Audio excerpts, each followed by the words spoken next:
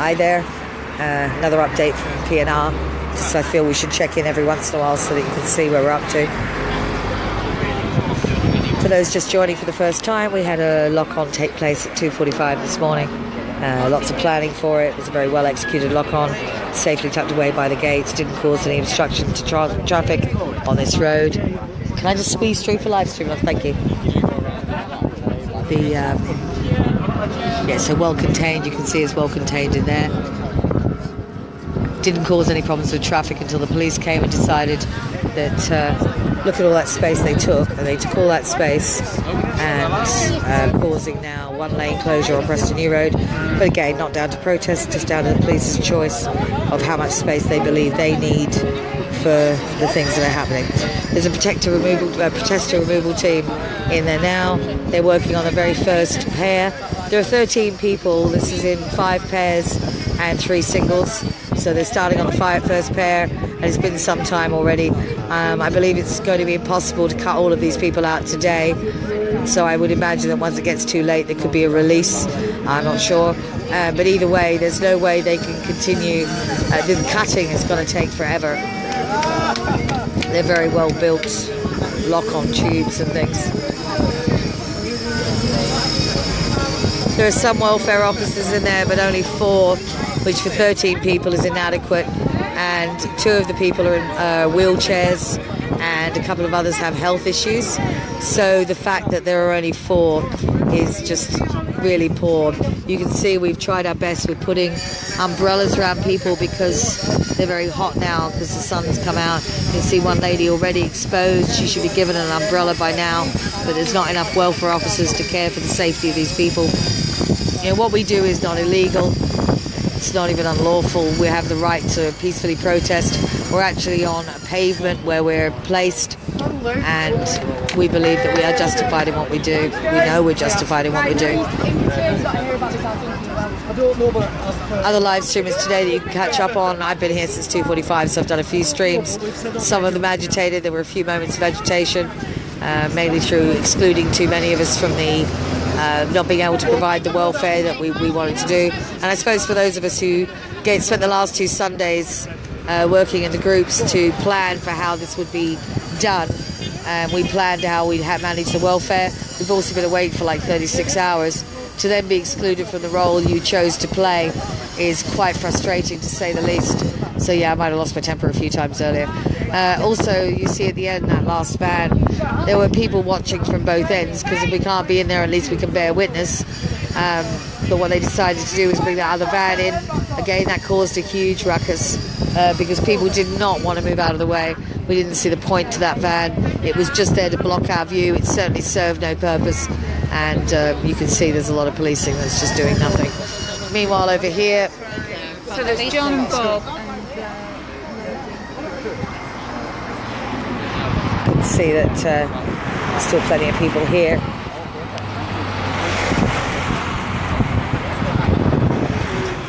People are coming and going. You know, it's been a very long night. A lot of these people have been up all night. Last night was rain and wind. Today's beautiful sunshine. As I say, I'm more deeply concerned that the lady there hasn't got an umbrella.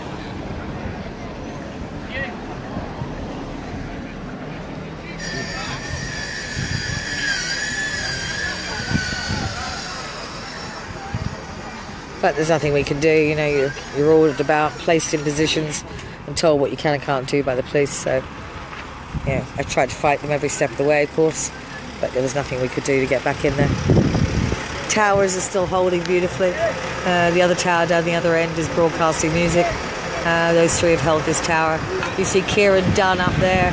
He's broadcasting on live stream a lot from the tower, which means you get a way better view of the lock-ons and how that's working. So find Kieran Dunn, that's D-U-N-N-E. Also, Frank Roberts has been here, and he's been doing his live streams as well in his own inimitable way. And there's other live streamers as well.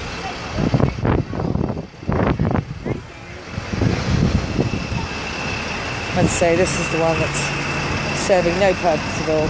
It's just here to block us. Yeah, it's very frustrating.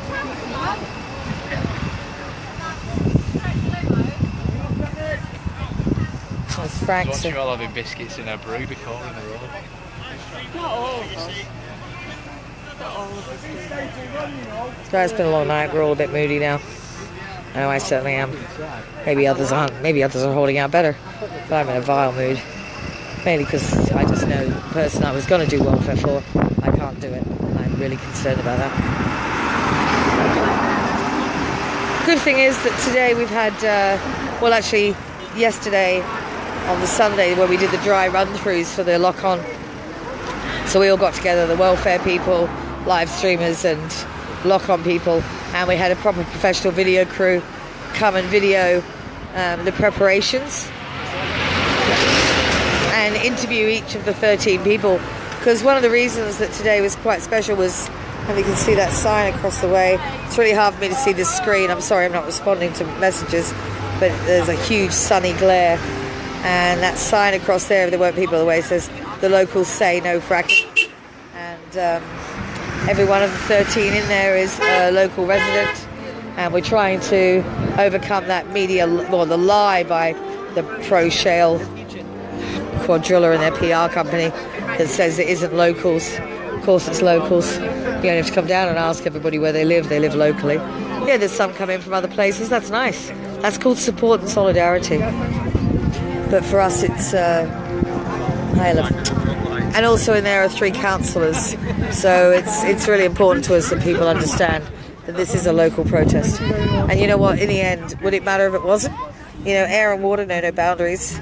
Once you pollute one lot, you pollute the lot. And also I think what we're acutely aware of here in Lancashire is that if we fail, we literally fail the country, because here we said no, our council said no, and then Westminster overthrew our decision.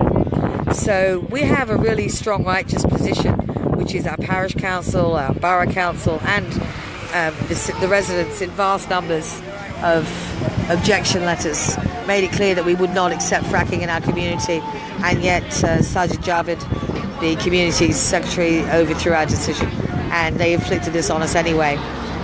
Clive Grunshaw, the Police and Crimes Commissioner for Lancashire, actually made a statement, and he said that this and all that's happening here at PrestonNewRoad, and has been since January 5th we've been here, all of this lies at the feet of Westminster, and the blame and the cost, because they knew this community said no, and yet still they chose to push it through. And you've got to expect fight back, and that's what they're going to get everywhere in this country. So to us, this is the first full-on shale gas production site that's being developed in the country. Others are test wells, but for a full production site, this is the first one they're hoping to get built. And it's also aimed to be a super site, which is one of the largest pads they'll have ever built. They're basically using Lancashire as a guinea pig.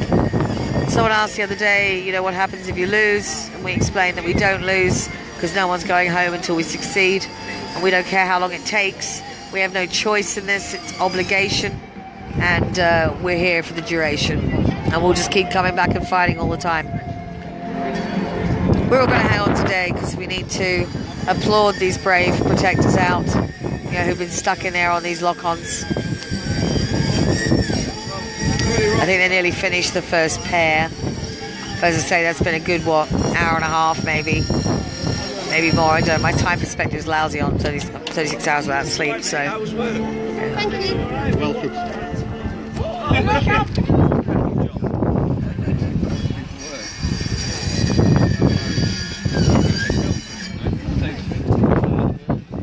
May I ask you a question, please?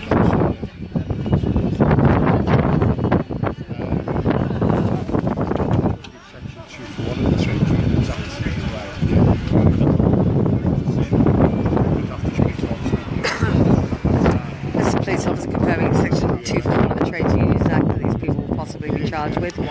We know that's been argued in court successfully a few times, that Section 241 of the Trades Union Act is preventing people from going about their work. So, and sometimes they use obstruction, they use all sorts of things, but inevitably, if you look up a number of cases brought to court in the anti-fracking activities in the last 6 years, the vast majority will all be thrown out. It's a waste of police time, waste of court time, certainly a waste of our time. You know, when you think back and you look at 6 years of protest for the anti-fracking movement, not once has there been violence from us. There just hasn't been. We don't commit violence, yet violence is perpetrated against us. These people, all we do is we sit inconveniently at gates in the wrong position and we walk slowly in front of trucks. Sorry, they're all sealed. Or we... That's fine, yeah. Oh, sorry, there's another packet, sorry. Why are you saying they're sealed? Well, you want to check? Oh, you want to take them in? To tower. Ah. Yes, so we don't commit violence, we're just inconvenient because we slow work down, and that's what our aim is. But I don't think you can hate us for that. And you know, quite often we're treated like the criminals, and it astounds us because we're not the bad guys. The bad guys are the other side of that fence, planning to drill and cause untold damage to Lancashire agriculture, tourism, the health and well-being of our children and our families, and certainly the culture and structure of our community will change completely if this goes ahead. Right, so that was just a brief update. I'm going to go back offline now, so as I say, there are other live streamers.